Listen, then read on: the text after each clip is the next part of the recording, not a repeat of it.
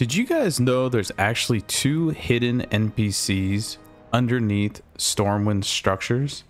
Yeah, right next to the Cathedral Square, if you're going down these stairs leading to the Stormwind Harbor, right around this location right here, if you happen to glitch or clip through the map, you're able to get under the stairs and see a bunch of terrain here. But if you actually turn around, there's actually two hidden NPC females just hanging out down here.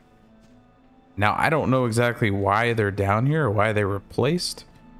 They're obviously down here for a reason, but it's just very strange. Their names are Joe Weaver and Jenna Redwell. So if anybody actually has backstory on who these NPCs are, I would love to know more. Why they're down here, I have no idea. I would love to tell you that. I don't have an idea why they're down here, but I just thought that was really neat and wanted to share that with all of you. So yeah, if you happen to get below the stairs leading to the Stormwind Harbor, you'll be able to see these NPCs just chilling out here for whatever reason. I have no idea.